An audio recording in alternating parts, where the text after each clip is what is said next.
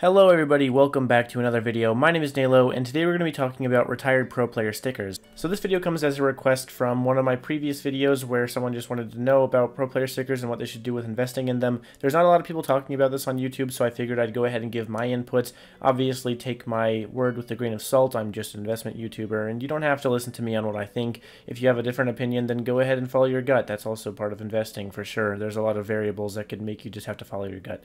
But sorry for the long-winded part there. Basically, thank you to the suggestion, and let's get straight into the video. Okay, so to start off this video, let's talk about the difference obviously between team stickers and signature stickers. So team stickers and signature stickers both have their own rarities.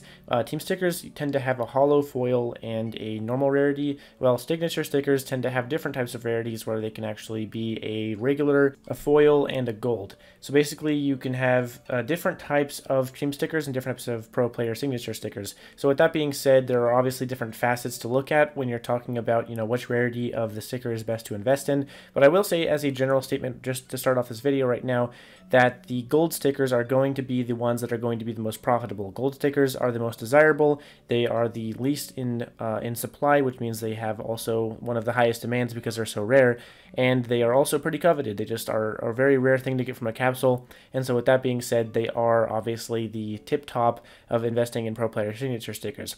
But we're not talking about signature stickers in general. We are talking about obviously retired pro player signature stickers, and so let's talk about some of the best ones to look at and kind of what you more high tier investors can look forward to investing in the future. Also, before we get onto that, I do want to mention that signature stickers are only going to really be a fruitful investment in quite a while from now. A lot of these stickers and signature stickers have not risen very much because of the pro players retiring specifically. They've only done sort of the natural hype rise because a lot of people are like, well, it's a good investment because they retired, and so we're going to make the price really high. It's not permanent, and it's only going to really be a really fruitful investment later in the future, later down the line when they become really rare to find those kind of signature stickers.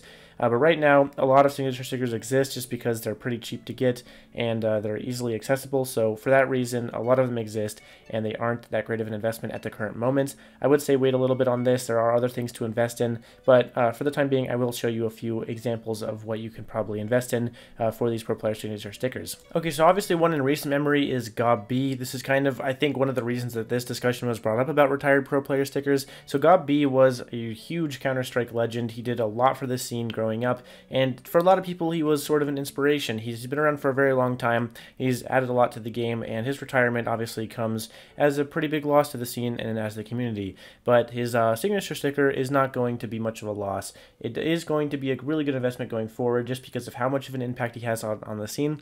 I know that a lot of the general players don't tend to not know who Gob-B was, but trust me, a lot of the more invested players that are actually going to be buying signature stickers probably do know who Gob-B is and do know how much of an impact he had on the scene. So if you do want to get a fairly cheap one, a fairly cheap option right here, I would say go for the Gob-B signature stickers that have come out in the past, and I think that is one of the best ones and one of the most premier ones overall. I think down the line, these are going to be a highly coveted item just because his retirement was one of the biggest news stories in recent memory of Counter-Strike, and with that being said, it definitely will be a pretty big important moment in Counter-Strike history. So down the line, once these signature stickers become more rare, this is definitely one that can rise quite a bit. So maybe you want to get in now, maybe you want to wait a little bit. I would say it's up to you. It depends on how long you want to wait on this investment. But for the time being, pretty good investment and something to look forward to is Gob-B. The next big one I want to talk about is Cloud9's Nothing. So Nothing was a pretty important player in his time. He brought a lot of the American scene into Counter-Strike Global Offensive despite it being pretty much of a European-dominated esports scene.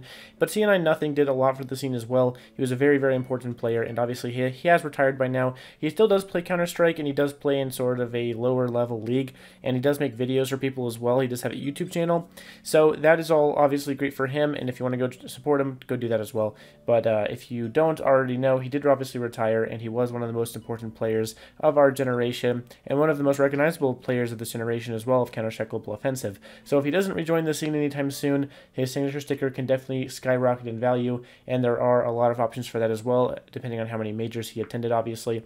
So I would say, that being said, C9's Nothing is a very good option as well for a signature sticker to invest in. And again, down the line, it could rise quite a bit. Just gotta keep an eye out for it and definitely look at it down the line. And just to fully explain what I previously put up on screen, obviously nothing isn't fully retired. He is sort of semi-retired, I would say, but that is kind of all the same when it comes to investing. There's not really going to be a time in the future that I could see nothing really making a giant impact on the scene. It is sort of shifted away from the playstyle that a lot of the older players did play in.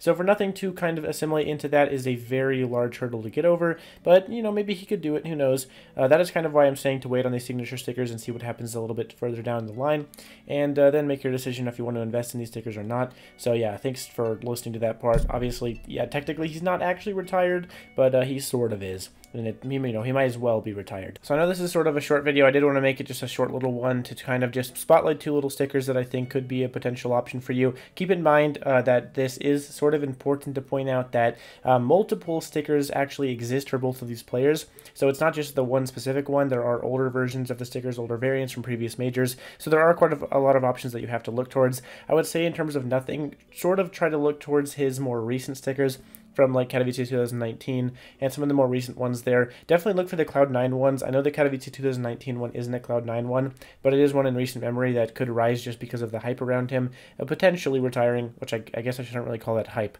but you know, it is sort of a good thing to send him off and make us a little bit of money in the process then, right?